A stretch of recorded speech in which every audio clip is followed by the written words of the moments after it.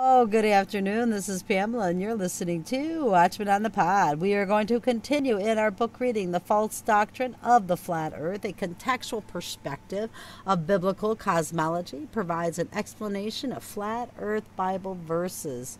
And it is by our brother in Christ, David Nikao Wilcoxson. We're in chapter 19, and it is entitled, Be Still and Know That I Am God.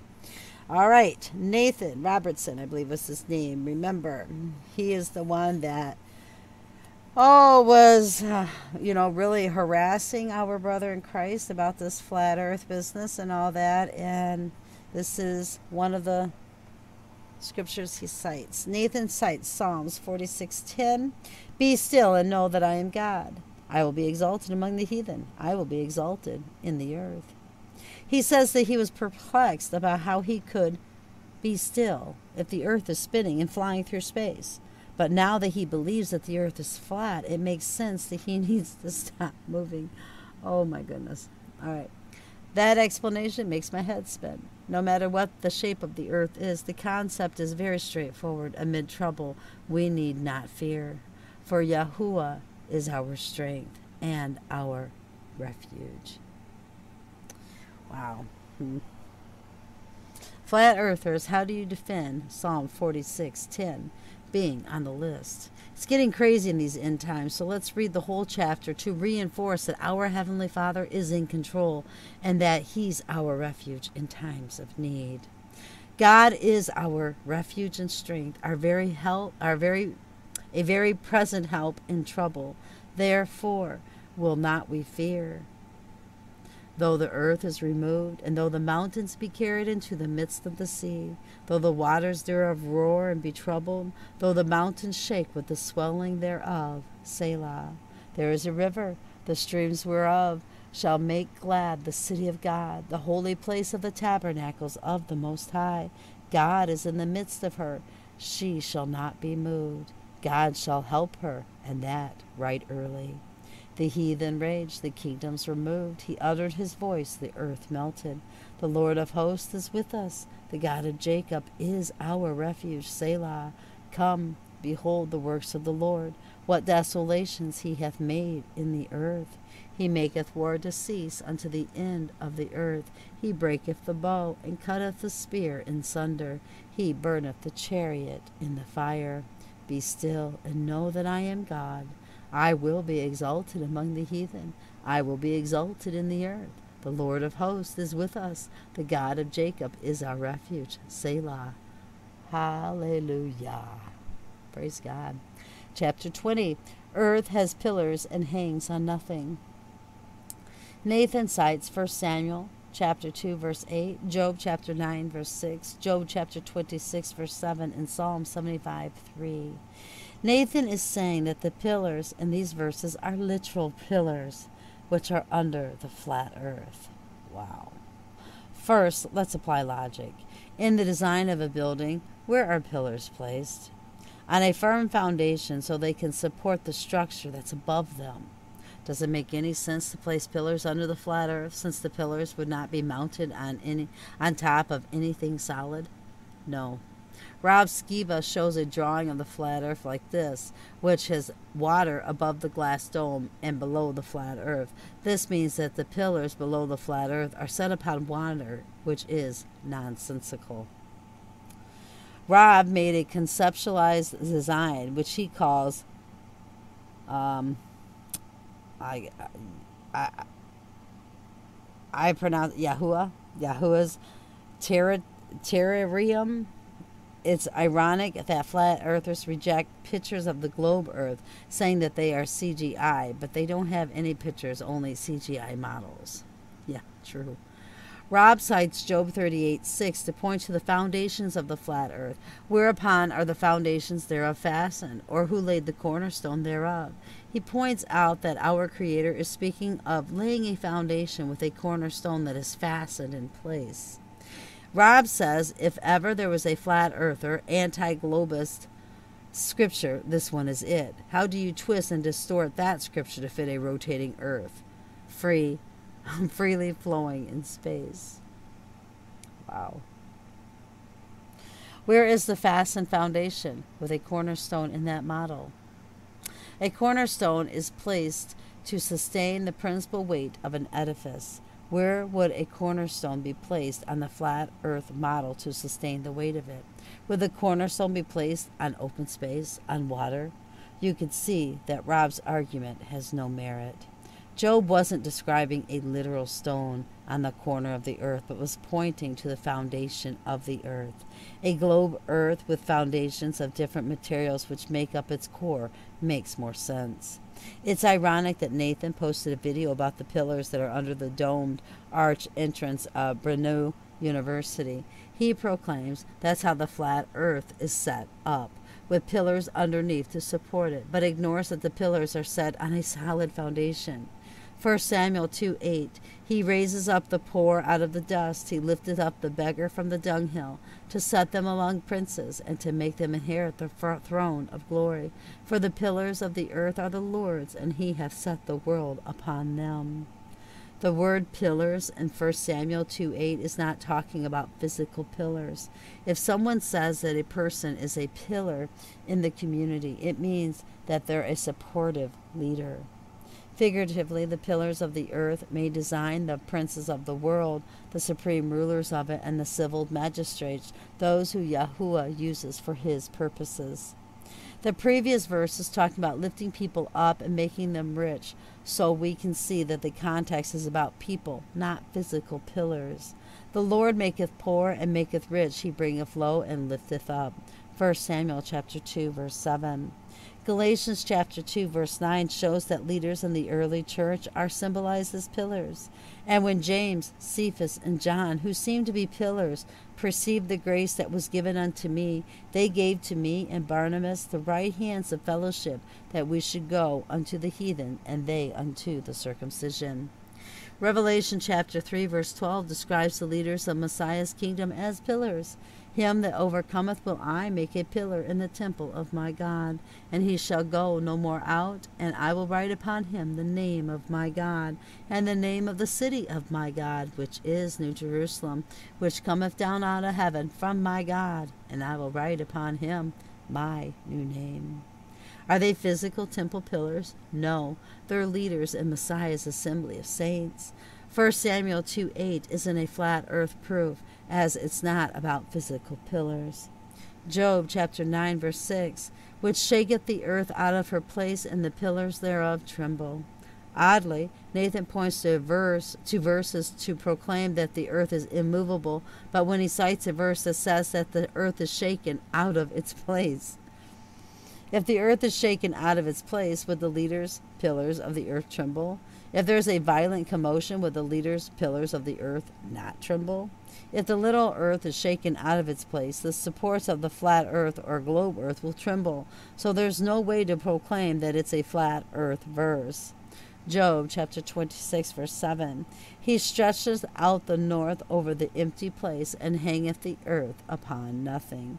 Nathan proclaims that the earth is supported by pillars, which is why the earth is not suspended from anything.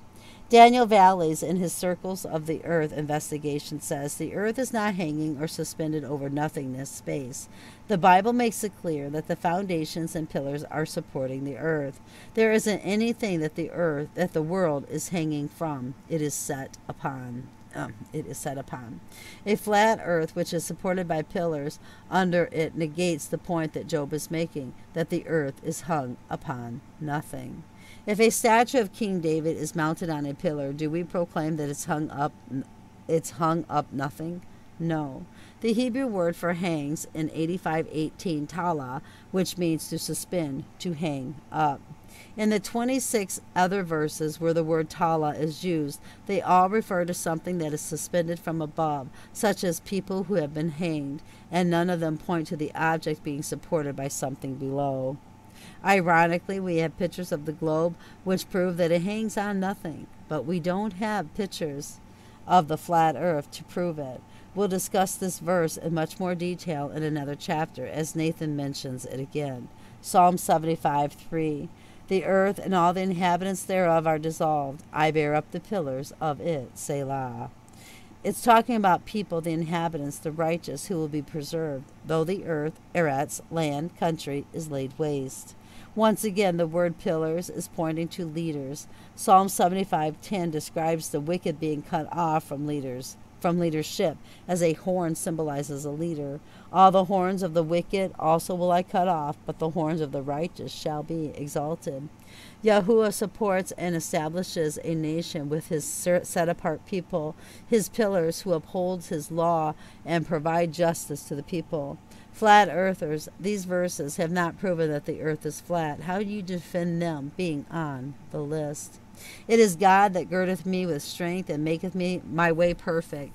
He maketh my feet like hinds' feet and setteth me upon high places. Psalm 18:32-33. Chapter 21. Earth has a face, a geometrical flat surface.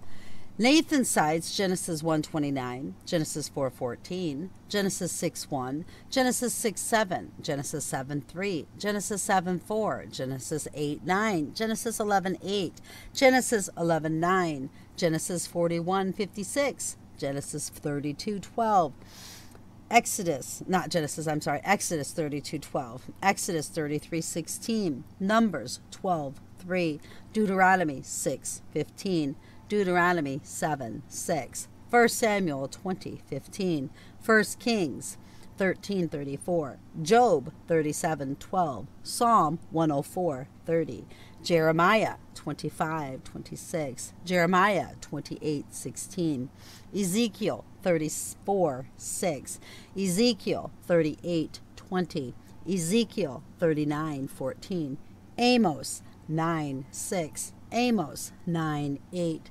Zechariah 5:3, Luke 12:56, Luke 21:35.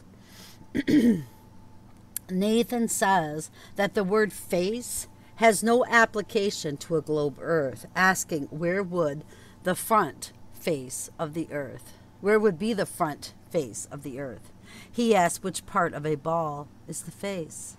In the movie Castaway, Chuck Nolan, Tom Hanks, knows which side of a volleyball has a face. The Hebrew word for face in Genesis 1:29 is 6440. Penium, the face as the part that turns, used in a great variety of applications, literally and figuratively.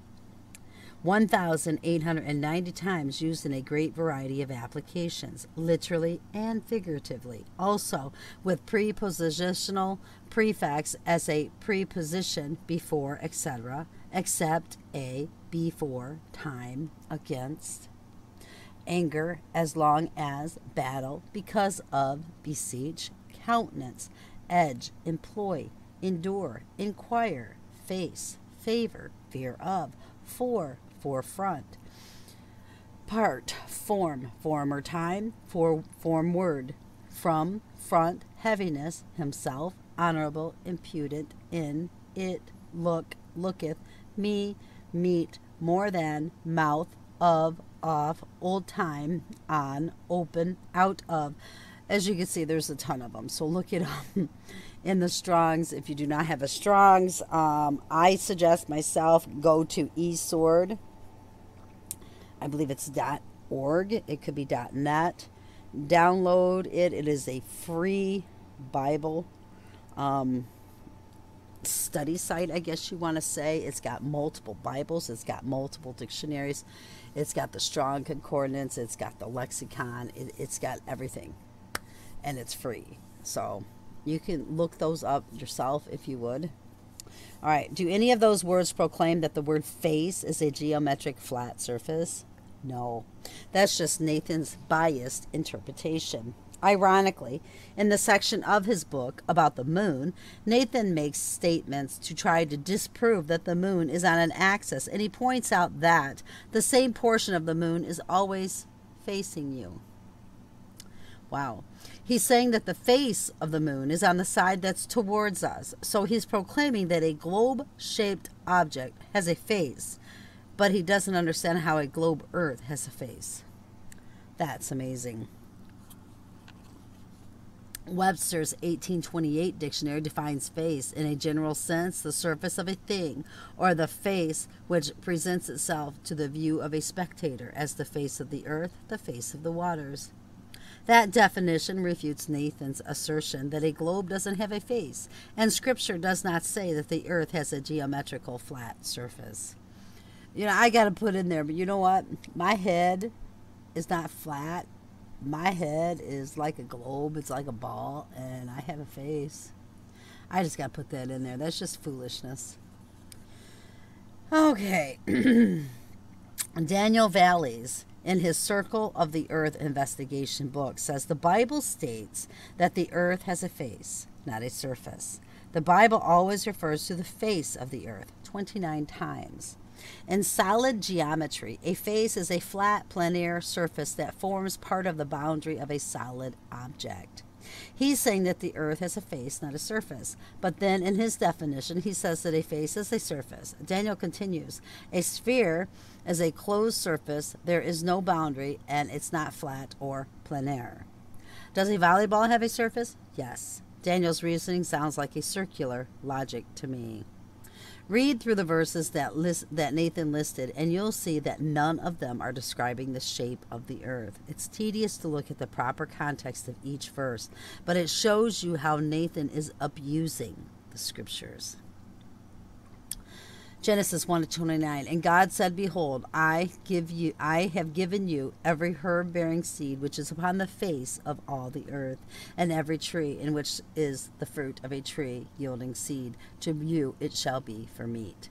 The word earth in the Hebrew word eretz, which isn't pointing to the whole earth but to the land, the ground. Genesis 1:29 is pointing to herbs and trees growing on the land.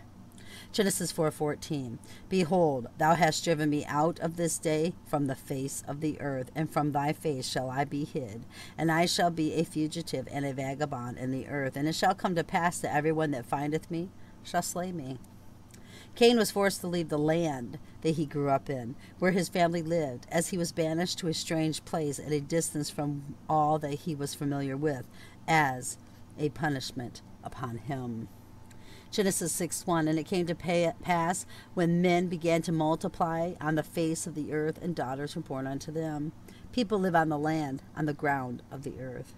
Genesis 6:7, and the Lord said, I will destroy man upon whom I created from the face of the earth, both man and beast and creeping thing, and the fowls of the air, for it repenteth me that I have made them. It's saying that the land will be flooded so that they're destroyed. Genesis 7:3, of fowls also of the air by sevens, the male and female, to keep seed alive upon the face of all the earth. Birds spread seed around the ground, causing vegetation to grow. Genesis 7:4, for yet 7 days, and I will cause it to rain upon the earth 40 days and 40 nights, and every living substance that I have made will I destroy from off the face of the earth. The land was flooded so that every living thing was destroyed. Genesis 8:9, but the dove found no rest for the sole of her foot, and she returned unto him into the ark, for the waters were on the face of the whole earth. Then he put forth his hand and took her and pulled her unto him into the ark. The flood waters covered all of the land on the earth. Genesis 11:8, so the Lord scattered them abroad from thence upon the face of all the earth, and they left off to build the city. Men were scattered from Babylon across the land of the earth.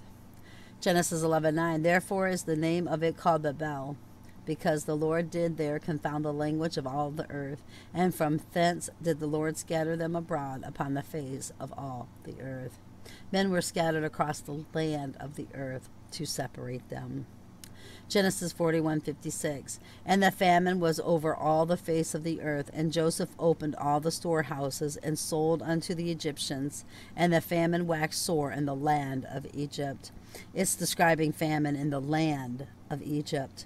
Exodus 32:12, wherefore should the Egyptians speak and say, for mischief did he bring them out, to slay them in the mountains, and to consume them from the face of the earth. Turn from thy fierce wrath, and repent of this evil against thy people. After the Israelites had made a golden calf while Moses was up on the mountain, Yahuwah was going to smite them all and make a great nation from Moses. Ouch. Moses pleaded with Yahuwah, pointing out that the Egyptians would mock him if he caused these people to come out of Egypt by miracles, only to smite them himself. So the context is that Yahuwah was going to smite the Israelites who were in the land near Mount Sinai. Exodus 33:16. For wherein shall it be known here that I and thy people have found grace in thy sight? Is it not in that thou goest with us? So shall we be separated, I and thy people, from all the people that are upon the face of the earth. It's saying that the Israelites were a distinguished people, a set apart from the other people groups of the world who were given the promised land. Numbers 12:3. Now the man Moses was very meek above all the men that were upon the face of the earth. It's saying that Moses was meeker than any man in the world. Than any other men in the world. Deuteronomy 6:15. For the Lord thy God is a jealous God among you, lest the anger of the Lord thy God be kindled against thee and destroy thee from off the face of the earth. Yahuwah is reminding the Israelites that they were captives in Egypt, and if they continue serving pagan gods, he will remove them from their land and send them into captivity again. Sadly, that's what's happened when the Assyrians, Babylonians, and Romans were sent to desolate their land. 1 minute, please. Deuteronomy 7:6. For thou art an holy people unto the Lord thy God. The Lord thy God hath chosen thee to be a special people unto himself above all people that are upon the face of the earth. The Israelites were a set-apart people who were favored above Gentiles in other lands. 1 Samuel 20:15. But also thou shalt not cut off thy kindred from my house forever. No, not when the Lord hath cut off the enemies of David, every one from the face of the earth. 1 minute. The Israelites were, a set-apart people who were favored above Gentiles in other lands. 1 Samuel 20:15. But also thou shalt not cut off thy kindness from my house forever. No, not when the Lord hath cut off the enemies of David, every one from the face of the earth. So I think I missed that part. Okay. David's enemies were cast down as they tried to control his land. 1 Kings 13:34. And this thing became sin unto the house of Jeroboam, even to cut it off and to destroy it from off the face of the earth. 1 Kings 13 lists the sins of Jeroboam which deserve judgment. 1 Kings 14 declares that his son became sick and died. Thus, Jeroboam's house, his lineage of a male successor, his control of the promised land was ended. Psalms 104:30. Thou sendest forth thy spirit, they are created, and thou renewest the face of the earth. Psalms 104:29 points to men dying. Thou hidest thy face, they are troubled, thou takest away their breath, they die and return to their dust. Psalm 104:30 seems to be proclaiming that though people die, that new generations are born who populate the land. Jeremiah 25:26. And all the kings of the north, far and near, one with another, and all the kingdoms of the world which are upon the face of the earth, and the king of Shishak shall drink after them. It's saying that the kings rule the countries, the lands of the world. Jeremiah 28:16. Therefore thus saith the Lord, Behold, I will cast thee from off the face of the earth. This year thou shalt die, because thou hast taught rebellion against the Lord. Is he going to cast them off the earth? No. They were removed from the land, from Jerusalem, when Nebuchadnezzar was sent to capture them. Ezekiel 34:6. My sheep wander through all the mountains, and upon every high hill. Yea, my flock was scattered upon all the face of the earth, and none did search or seek after them. The previous verses say that they were scattered upon the land because there was no shepherd to guide them and protect them. Ezekiel 38:20. So that the fishes of the sea and the fowls of the heaven and the beasts of the field and all creeping things that creep upon the earth and all the men that are upon the face of the earth shall shake at my presence, and the mountains shall be thrown down, and the steep places shall fall, and every wall shall fall to the ground. The Strong's Hebrew word for earth is 127 Adamah, which means soil from its general redness, country, earth, ground, land. It's pointing to men who dwell on the earth, on the ground, the land, not to the whole earth. Ezekiel 39:14, and they shall sever out men of continual employment, passing through the land, to bury with the passengers those that remain upon the face of the earth, to cleanse it. After the end of 7 months shall they search. Ezekiel 39:11 through 13 is pointing to Gog and his multitude of people being buried, whose bodies are on the ground of the promised land. Amos 9:6, it is he that buildeth his stories in the heaven, and hath founded his troop in the earth, he that calleth for the waters of the sea, and poureth them out upon the face of the earth. The Lord is his name. This is pointing back to the Genesis flooding of the earth, where water from the deep foundations was released to cover all of the land of the earth. We'll cover this verse in depth in a future chapter. Amos 9:8, behold, the eyes of the Lord are upon the sinful kingdom, and I will destroy it from off the face of the earth, saving that I will not utterly destroy the house of Jacob, saith the Lord. Was the nation of Israel removed off of the flat earth? No. It's saying that the Israelites would be desolated, but the remnant would be preserved. The next verse tells you the house of Israel is spread out among the nations. For, lo, I will command, and I will sift the house of Israel among all nations, like as a corn is sifted in a sieve. Yet shall not the least grain fall upon the earth. Amos 9:9. Zechariah 5:3, then said he unto me, this is the curse that goeth forth over the face of the whole earth. For every one that stealeth shall be cut off as on this side according to it, and every one that sweareth shall be cut off as on that side according to it. The curse is against the land of Judea for their breach of the law, contempt of the gospel, and the rejection of the promised Messiah. The land was desolated by the Roman army in 70 A.D. Luke 12:56, ye hypocrites, ye can discern the face of the sky and of the earth, but how is it that ye do not discern this time? It's saying that they know how to look at the sky and clouds to determine how the weather will be in the land of Judea. But they failed to understand the prophecies in Daniel 9:24 through 27, which foretold that their promised Messiah would appear at that time. Luke 21:35, for as a snare shall it come on all them that dwell on the face of the whole earth. It can be argued that what Messiah described in Luke 21 took place in that generation, just as he proclaimed, verily I say unto you, this generation shall not pass away till all be fulfilled. Luke 21:32. If so, then it's pointing to the land of Judea and the judgment of the Jews. If not, then a snare coming upon all people on the earth doesn't prove that it's flat.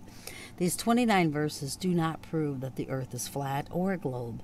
The word face, penium, is simply pointing to the ground, the land, or a country, and the context of the verses shows that they're pointing to a particular area of land.